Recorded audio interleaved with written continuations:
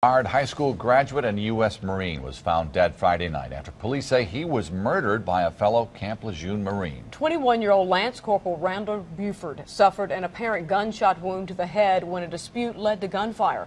News 13's Ingrid Allstead spoke to Buford's parents today. And Ingrid, what are they saying about this murder? That they don't have room for hate in their hearts right now, just love for the son they say they lost in a way they never imagined.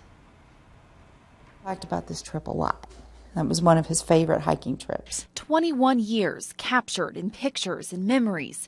Mindy and John Buford say they are focusing on their son's life. Randy's graduation from boot camp. Randy had just returned from a 6-month deployment in Afghanistan.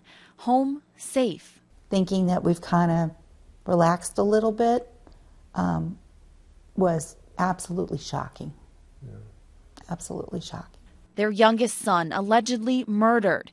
Mindy remembers her last words with Randy. And of course, when I took him back to base to drop him off, he gave me a big hug and told me he loved me, and I told him I loved him. Randy may be gone from this world, but he's still seen, even heard at Brevard High. Pretty soon we discovered, maybe his sophomore year, that he could really sing.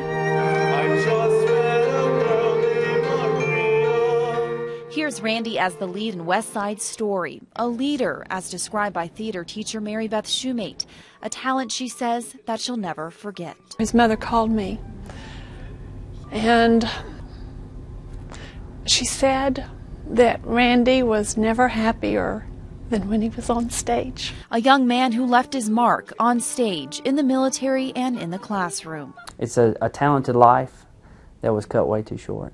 And with a week till Christmas, the Buford family is strong, but still struggling. Of course, we have 4 stockings on the mantle, and the holidays will be difficult, for sure. No room for malice, they say, only room for Randy. We just have to remember how much we love Randy. That's what's going to get it through.